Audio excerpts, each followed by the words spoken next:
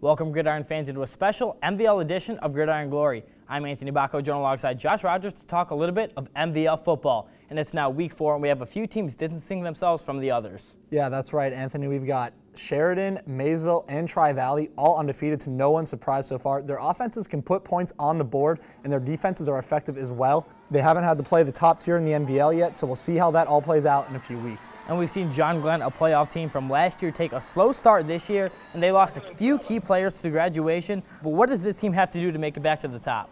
Well, they have Philo coming up this week, and it could be their turnaround week.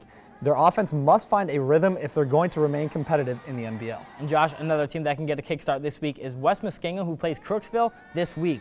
The last game West M won was against Morgan back in 2011, but this year they have been able to keep up with those tough MVL teams. And John Glenn couldn't put up a point against Sheridan this past week, but West M scored 13 on the Generals, the only point Sheridan has given up all year. Both Crooksville and West Ham have struggled on the defensive side of the ball, so this game will be won offensively. And Josh, obviously there is still a lot of competition left in this league and some big matchups coming up. Now, what are your top 3 games to look out for? Yeah, well, this is the deep league, Anthony, and I really want to see how the top of the MVL shapes out. When we have Tri-Valley, Sheridan, and Maysville all meet up in week 6, 8, and 9, those are going to be the games to look out for.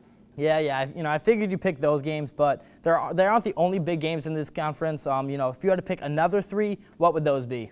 In week 7, Philo will travel to Sheridan, and Philo hasn't produced as well offensively as maybe they could this year, so that will be a big test for them for a chance to knock down a top team in the league.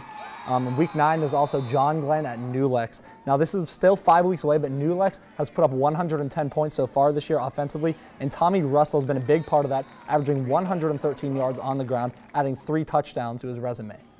And finally, the Week 10 matchup of Morgan and West End. Both teams will meet up then, and there's a chance neither of them has a win. And if that is the case, that will be an intense game with both teams looking for their first win of the season. Well, Josh, we'll certainly look forward to those games throughout the season. And Gridiron fans, you can look forward to Gridiron on Friday night. But until then, you can check us out on the web at woub.org/sports/gridiron for conference updates and game previews. You can reach us on Twitter at Gridiron Glory or on Facebook at Gridiron Glory to see where we are headed and when. And that's all we have for you tonight. I'm Anthony Baucco, sitting alongside Josh Rogers, reminding you there's nothing better than Friday nights in Gridiron Glory.